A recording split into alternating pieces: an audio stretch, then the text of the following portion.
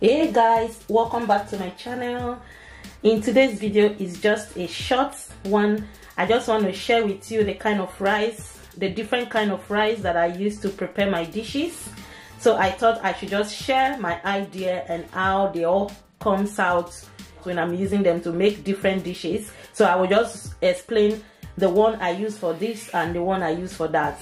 It's just like my own idea to share this, because you can't use same rice for every dishes you're making. To me, there are some rice that will come out well in some dishes, while some others will come out well. If you use one particular rice for all the dishes, to me it doesn't really come out well. I just want to share the different rice I use for different dishes. So this is just a short clip.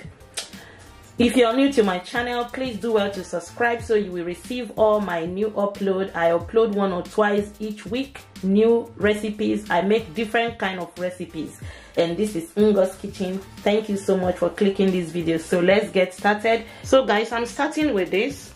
This particular rice is long gray, easy cook. I normally use this rice when I'm making something like egg fried rice, special fried rice. This really comes out well when making such dishes. So that is what I normally use this particular rice for, and it comes out really good. So that is it.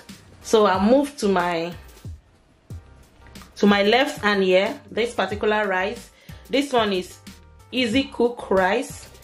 So this easy cook, I use it to make something like coconut rice, banga rice, especially those two rice, coconut and banga rice. I normally use this particular easy cook rice. They always comes out really good. So this rice is used for either coconut rice or banga rice. You will get a good result with it. So that is it. And so this one here, this one is sella golden basmati rice. This is the one I use regularly. This particular rice, I use it to make fried rice, I use it to make jellof rice, I use it to make coconut fried rice. Remember this particular, now I'm going to explain this. This one here, I use it to make just coconut rice and banga rice. Most of the time coconut rice or banga rice. But this particular sella golden basmati rice, I use it to make my jollof rice, my fried rice, and my coconut fried rices. So these are the three different rices that I use to make my different rice dishes.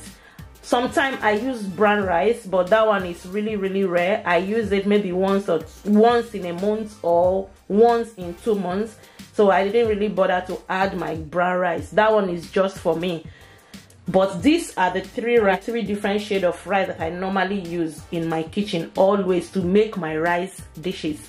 Hope this helps you to make your choice whenever you want to make these different kind of dishes. So for example, you cannot use this rice to make jollof rice. It's not going to turn out well at all.